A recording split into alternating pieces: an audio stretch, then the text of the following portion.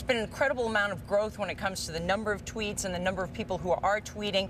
We have a Wall Street audience. Right. You know what they want to know, though. What's the exit strategy? You're going to go public? What do you think you're worth? How are you making money? Are you making money? We're making some money now, and we're actually going to be later this month revealing exactly how we plan to make a sustainable source of income so that we can build a business. And that's really all we've done is half the job. We've proven that Twitter is this important and relevant tool that people around the world want to use for a whole variety of reasons, from business to personal to social, etc.